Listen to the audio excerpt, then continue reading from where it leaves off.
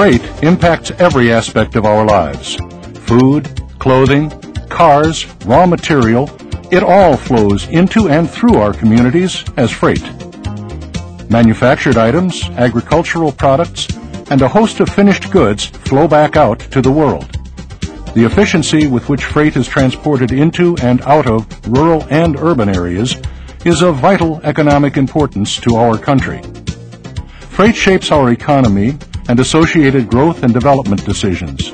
Our economy depends on an intermodal transportation system to bring us textiles from India, fruit from Mexico, computer chips from Asia, engine pistons from Germany, and automobiles from Japan.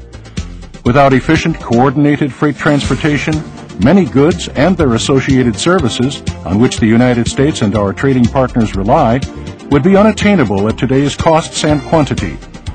Freight transportation affects the cost of goods, the efficiency of services, and decisions concerning logistics.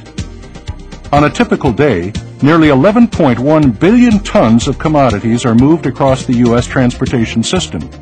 Additionally, more than 6 million businesses rely on this transportation system to conduct local and interstate commerce as well as international trade activities.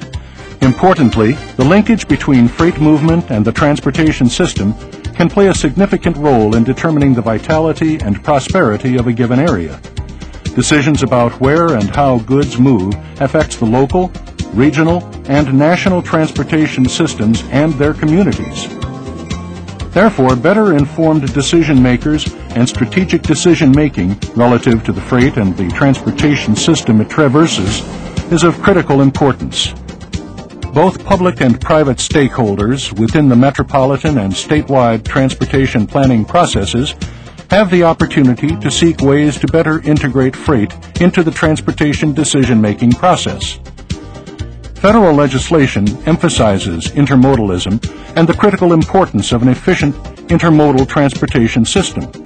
In particular, federal legislation calls for the consideration of projects and strategies that will support the economic vitality of the metropolitan area or state by enabling global competitiveness, productivity, and efficiency, increase the accessibility and mobility options available to people and freight, and enhance the integration and connectivity of the transportation system across and between modes for people and freight.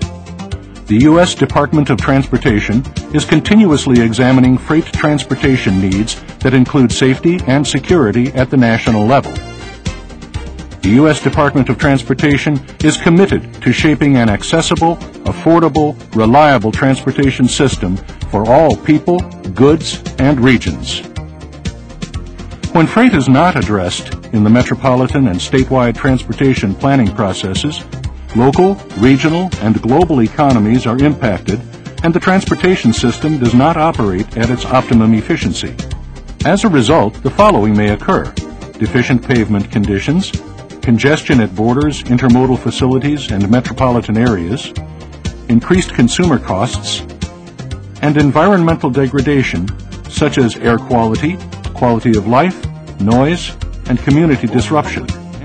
In partnership, State Departments of Transportation, or DOTs, and Metropolitan Planning Organizations, or MPOs, must recognize and consider that the movement of freight is an important component of a region's transportation system.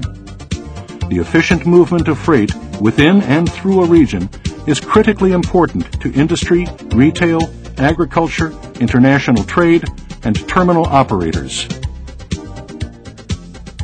Here are some ideas for planners to consider as they address freight in the transportation planning process. Reach out to private sector freight carriers and shippers. Learn about freight. Active and sustained private sector involvement in the planning processes is key to effective transportation decision-making, including identifying freight transportation improvements. Contributions from the private sector can include data sharing, identification of issues, concerns and solutions, education about their industry, and possibly funding. Norfolk Southern recognizes that it's in our best interest to be part of the transportation planning process. If the public sector planning organization is to develop cost-effective projects based on the needs of the community, it needs the support of the private freight companies. Communities and other public agencies now rely on the expertise of the MPO to identify needs, solicit private sector input, and bring public agencies and the private sector together. Whether you are a provider or user of freight transportation, the transportation planning process should be viewed as an opportunity to be heard by the people who could affect your future. The MPO can serve as the framework for establishing a successful partnership that involves honest communication and the exchange of ideas. A freight advisory group is a good way to establish a working relationship with private sector freight stakeholders and to address their concerns in the transportation planning process. In Baltimore, as in most metropolitan areas, there are private sector groups that deal with transportation, manufacturing, warehousing, and logistics issues. Attending the meetings of these groups is a good way to start to understand issues and identify relationships. On the public sector side, it's a good idea to meet with staff from the state DOT and local jurisdictions. Then, both sectors can come to the table with short and long-term issues and improvements. The Washington State Legislature created the Freight Mobility Strategic Investment Board to advocate for statewide freight needs without regard to jurisdictional boundaries, recommend strategic freight mobility projects to be funded on a prioritized basis, and work with project sponsors to develop strategic freight corridor solutions.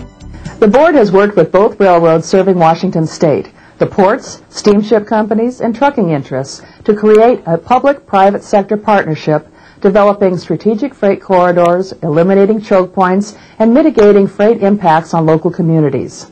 This open process provides the private sector with a voice in the project selection and a greater willingness to assist with funding. The board should be viewed as one more tool to help build successful freight corridors. Freight operations tend to concentrate at hub points where ports, railheads, or highway interstate exchanges often exist.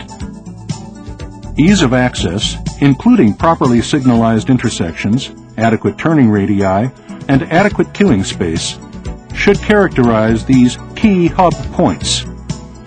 Otherwise, traffic becomes overly congested, cycle times are slowed, and delivery vehicles spend more time idling. Chicago, often referred to as the third largest port in the world, is a vital intermodal connector and hub.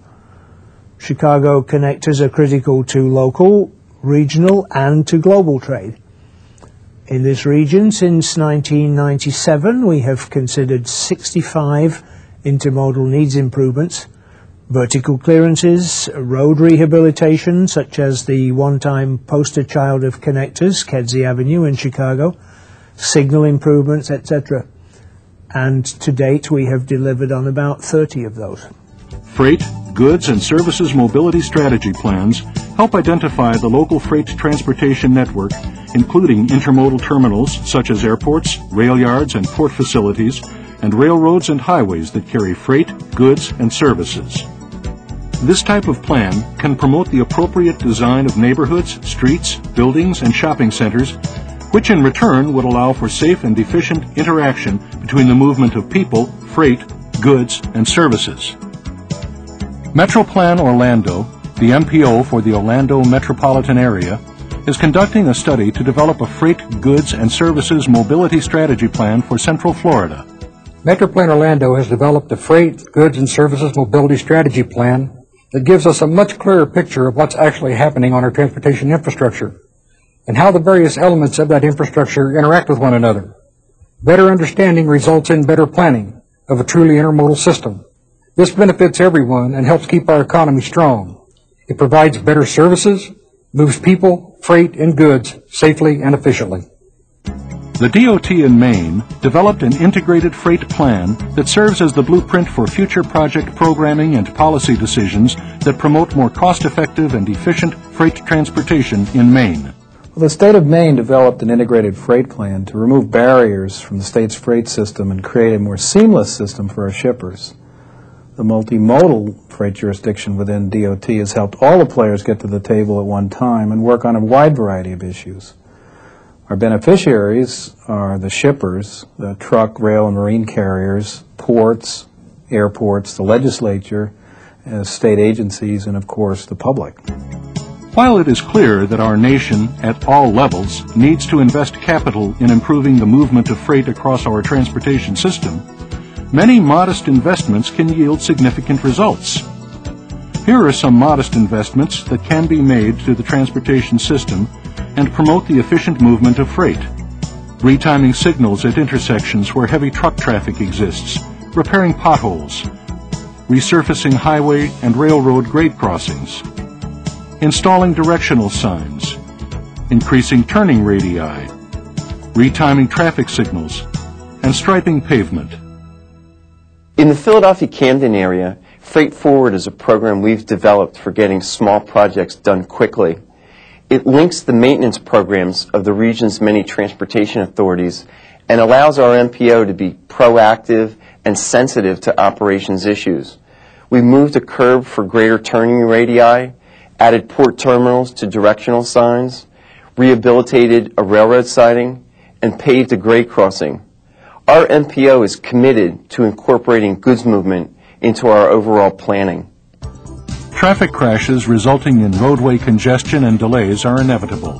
However, experience has shown that aggressive system management can reduce the congestion and delays associated with such incidents. Communities with efficient system management and incident management plans help keep people and freight moving in a sustainable manner. The growth in freight traffic, especially intermodal shipments to and from marine ports and intermodal terminals, coupled with the pressure for improved transportation system performance, have triggered major concerns about the ability of the transportation system to handle the rapidly increasing volumes of freight traffic with existing capacities. Based on these trends, MPOs and state DOTs must ensure that transportation decision makers consider the growth and impacts of freight movement.